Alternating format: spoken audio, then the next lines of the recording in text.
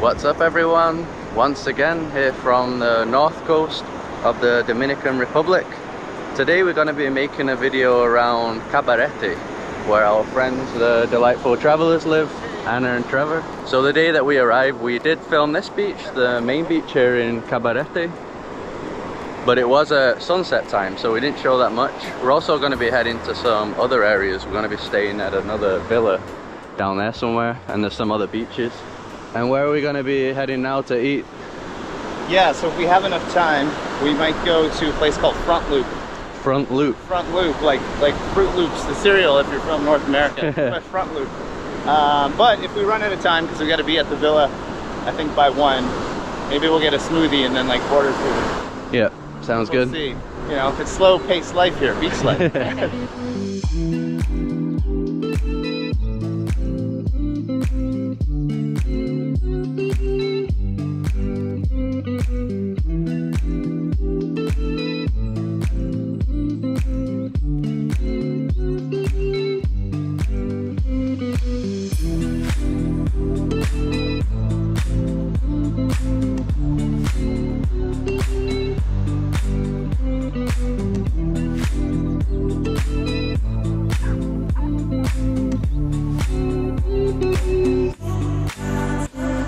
So I mentioned in that previous video that we filmed here that what we like the most about Cabarete Beach is that you can sit right on the sand.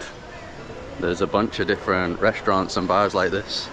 So pretty much every day we've been having dinner, enjoying the happy hours. Yeah, the happy hours are the best. It's really laid back and not so busy here. I mean, today's a Saturday and it is almost midday, and there's really not that many people around at all. So we're just cutting into the main road because we actually run out of money. We need to go to the bank and ATM. Always difficult to cross the road, Trevor? Yeah, it's maybe our least favorite thing is they don't stop for pedestrians. I mean, that's just how it is here, but we'll go in a sec. Alright, here we go. So the bank that we're going to is Scotia Bank. They haven't been charging us any fees around the Dominican Republic, so seems like a good one.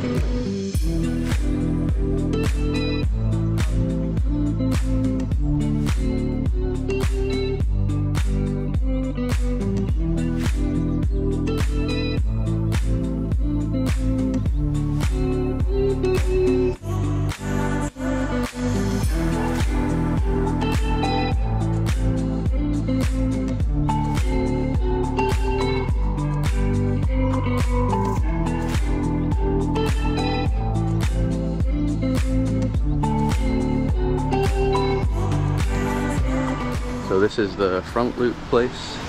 Pretty cool shaded area. I think it's all of this. So we haven't been here yet. They even got a little pool there. So do they still have the breakfast options at 11:20? They have breakfast all day. Breakfast. Oh, it says that? Yeah. Okay. Right there. Yeah, I missed that part. I know, I love places with all day breakfast. It's hard to find. Yeah, believe it or not, it's very hard to find. Yeah, I'm thinking I might go for a waffle. Waffle with fruits and syrup or honey, 300. You know what you're getting? I think I'll get the egg wrap. Egg wrap? Yeah. What about you guys? Same. Anna's had the egg wrap before. The egg wrap is the one I always get. It's pretty basic. It's just like literally scrambled eggs, avocado and cheese, and that's it. There's no sauce or anything, but I usually just dip it in hot sauce. It's pretty good. We'll get a side of bacon or something too. Yeah. Plus we got a Bloody Caesar. I wonder if anyone watching knows what a Bloody Caesar is. I don't know what that is. Is that alcohol? Canadians watching will know what that is. So it is alcohol. It's like a lot of people know what a Bloody Mary is. So that's made with tomato juice. There's some vodka in there, and there's that word I can barely say, Worcestershire. How do we say that? Worcester something. Worcestershire sauce. Yeah. Maybe. But the Caesar is a Canadian kind of take on it. So instead of tomato juice, it's made with clamato juice, which is clam juice. It sounds disgusting. Sounds disgusting, but it's not. It's not. There's no fish taste. There's no clam taste.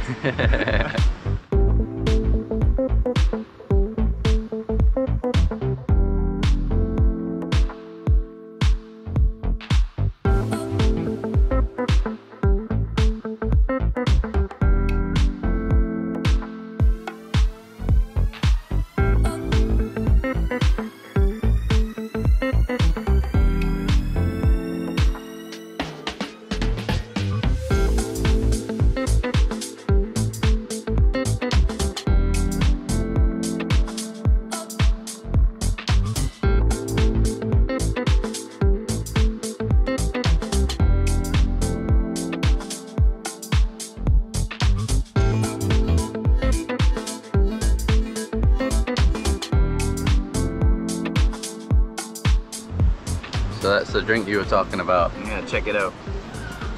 What's on the, is that sugar? Usually it's Caesar, or like a salt, like a Caesar salt. Celery salt? Celery salt, Celery yeah. salt. But I think that might just be regular salt. Whoa, it's definitely just regular salt with some pepper, but it's good. Canadians have this when they're really hungover. Not just that though, they do. Are you hungover? No, I'm not hungover. I was gonna say I'm not hungover. So the portion size looks really good. I also got a side of bacon, which I think is 200 extra. And these guys' wraps all look great too. Yeah, putting some hot sauce on there. Nice. Some avocado in there, right? Yeah, avocado, cheese, egg. Yours the same? Same thing, yeah.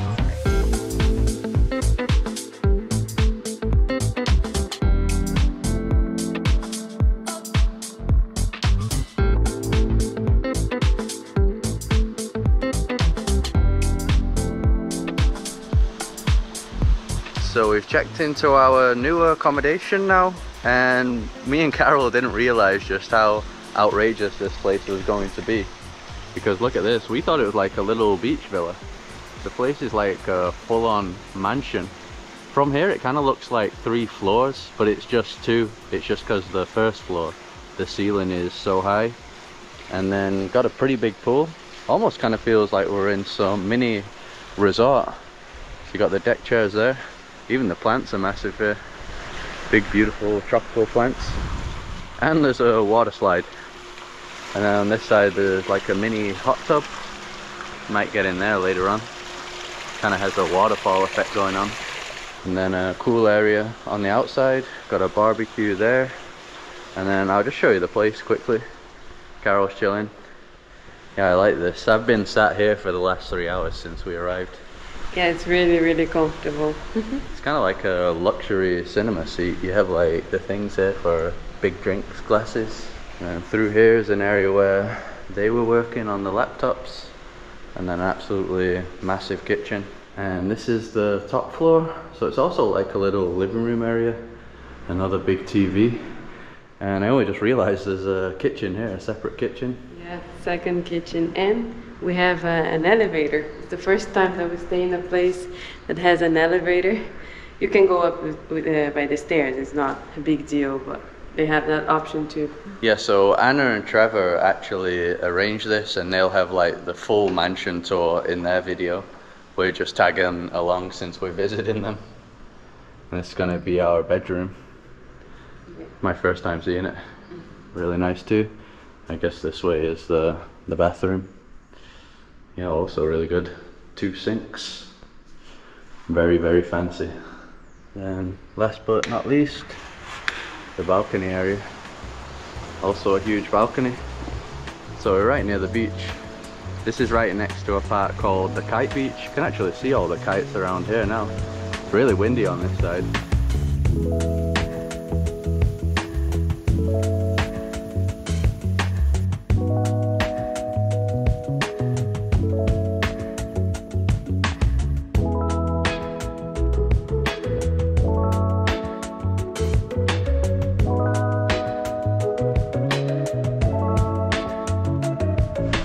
Loads of kite surfers now.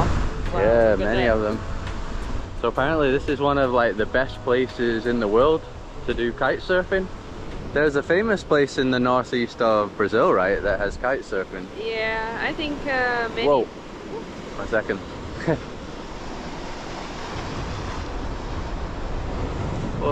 He flew. I don't know how they don't hit each other. Yeah. Anyway, sorry. I couldn't do that, but I think it's really nice. And in Brazil, like you said, in the northeast coast, we have many places, especially in the state of Ceará. We have many kite surfing places. I think some of the best ones in the world, just like here, Cabarete. And if you keep going down the coast, apparently there's like some laid-back surf beach called Encuentro. I think that's how you say it. And I think we're gonna go there in this video. Tomorrow, but in this video. And hopefully if the waves are good, I'm finally gonna surf again. I think it's been over a year since I tried surfing, so yeah, I really want to do it here in the DR.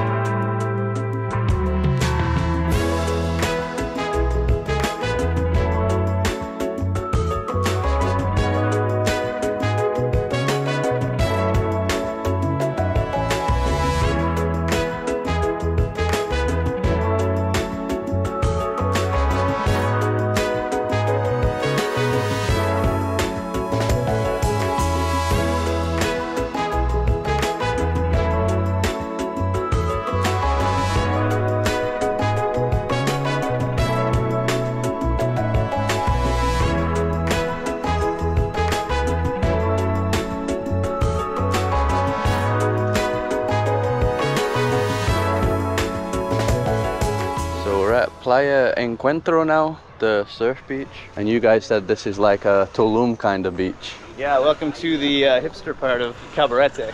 This is Encuentro, so it's like a big surfing community, like actual surfing, not windsurfing, and kite surfing. So yeah, this place is super cool. Comes like a friend of ours, Gabby. Yeah, you can already see the surfboards here, surfboard rentals. Yeah, we're just leaving. Yeah, this is already our kind of vibe, right? Yeah, I really like it. And it also reminds me of the place in the Philippines, in El Nido, the Leo Beach. Yeah, because that had these kind of trees. Yeah, very, very nice place. So the girl that we ran into back there said the waves were good in the morning, said now that it's a bit messy. We'll see if I'm gonna surf or not. Not sure if they're good anymore. Trees are pretty cool, huh? I always forget about the trees, like the way they look. Yeah, that's what we were just saying, like, it's really cool. Did you ever go to Leo in El Nido, Leo Beach? Yeah, yeah, but it was closed during the lockdown. But it was kind of like this. It had this kind of vibe, yeah. But this is, what's cool about this is it's all like untouched beach, just like north, like rugged coast. It's all sand. And like no one here, like well, people here, but the minute you walk 5 minutes that way, there's no one on the beach. Yeah, it seems to just be mainly surfers.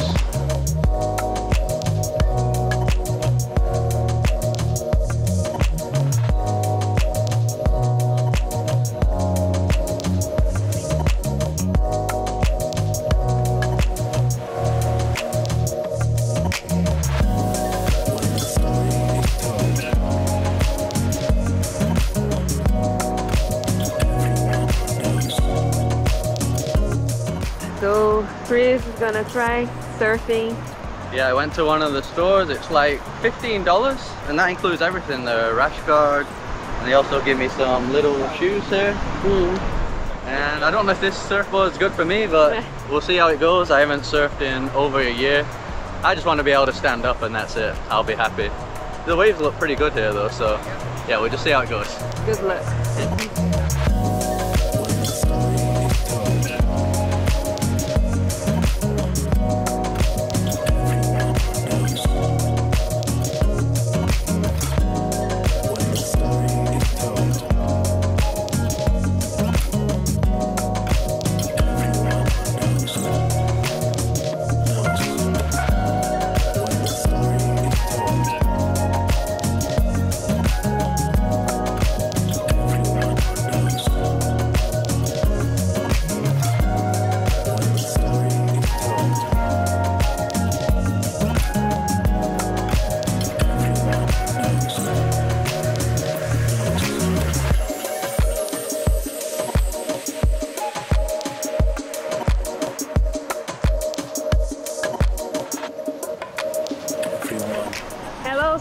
Robert. How you doing? Getting my ass kicked. Yeah. I got a lot of waves though. Yeah. I was able to film a few. Oh yeah? Yeah, you did really good. I think I haven't finished yet. I'm going for round 2. Yeah, we don't have much time left. No, he said I could stay longer. Okay. Same price.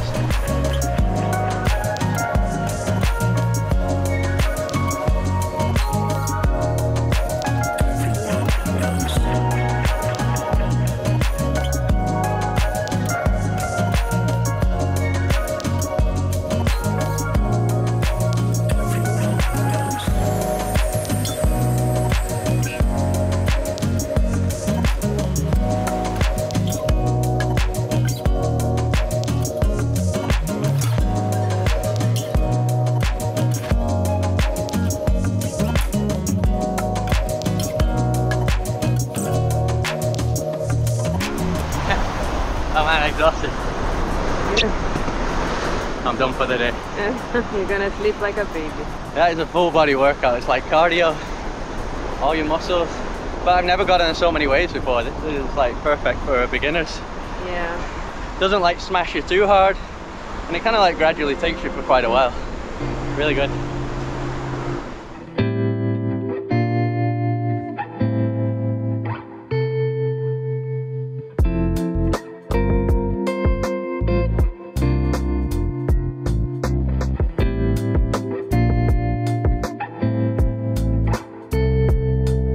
So we're back on the main beach in Cabarete, right near where the kite surfers were, but there's not that many right now.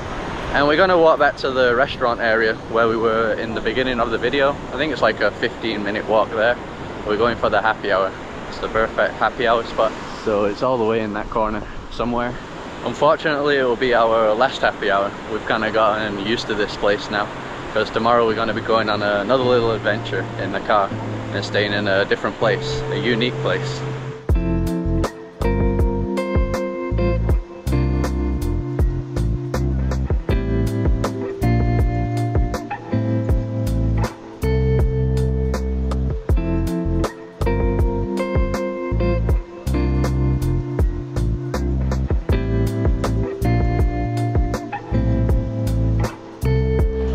So we're gonna head to Mojitos again, but they have no tables. We kind of come real late, I think, on a Sunday. Yeah, it's a Sunday, so it gets more busy because of the local. We'll find a cool spot though. Lots of options. So it's pretty easy to find a place. What's this bar called? This one is Kahuna. Kahuna. Yeah, we came here because Mojitos was busy. Yeah, like why is this one so empty and that one's not? Mojitos is just like an institution here. Everybody goes there, and it's Sunday. Sunday, so like, yeah, it's Sunday. busy. The Dominicans like come from Santiago, some from Santo Domingo. It's just a famous place. It's Yeah. a famous place even for the Dominicans around, which is super cool because everyone goes there.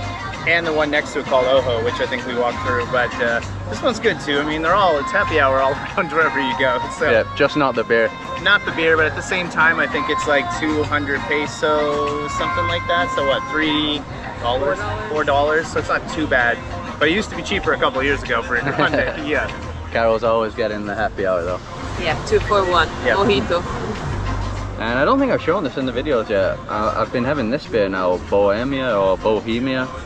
So before I was getting the Presidente, like you guys, right? That's a Yeah. light. The light One one. of the Presidente lights. I'm thinking that I like this more now. We actually have Bohemia in Brazil, but I don't think it's this same company. I think it's a different one. That one's stronger, right? Like Yeah, it it's has a stronger taste. stronger taste, but I think it's only 5%, so it's like a normal beer, but it does have a stronger taste. So this one's super light. This we call the good old beach beer.